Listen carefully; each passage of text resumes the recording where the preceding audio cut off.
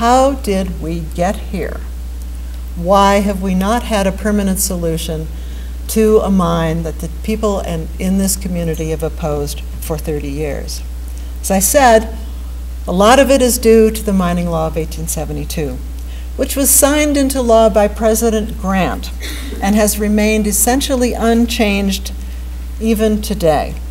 It declares the federal public lands of the United States open for exploration and development of mineral resources, and the lands containing these minerals available for purchase. Under the mining law of 1872, no permission is required to enter onto legally open lands. You and I could do it tomorrow. Go find a burrow and off we go. There is no permission required to begin exploring these lands for minerals, or even to move into the full-scale mineral development.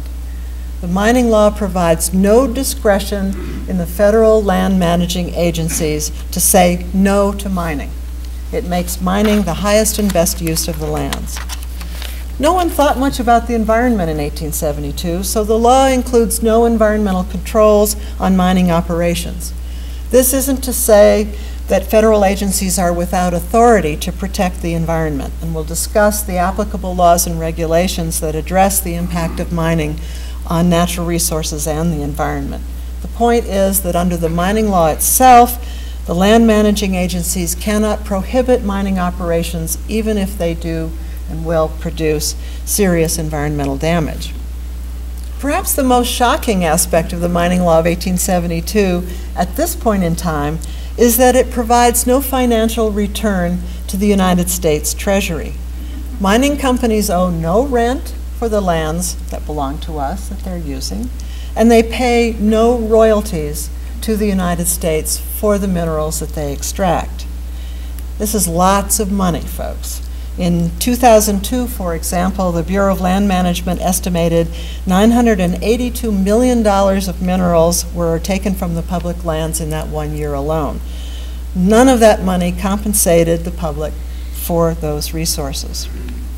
In 1872, virtually all minerals were subject to the mining law of 1872, including, now it principally applies just to hard rocks, gold, silver, copper, and molybdenum. It also applies to uranium and some specialized sands and gravels, such as those that are used to make stone-washed jeans. But over the years, Congress decided to remove minerals, notably coal and oil and gas, from the ambit of the mining law of 1872. And now coal and oil and gas are leased by federal agencies to coal companies and oil and gas companies, and lessees must pay both rental fees and royalties for the privilege of exploiting publicly owned resources.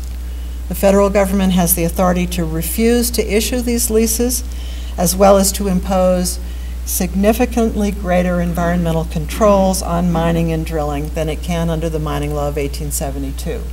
So we really do have a relic, and unfortunately it applies to minerals that have incredibly high values.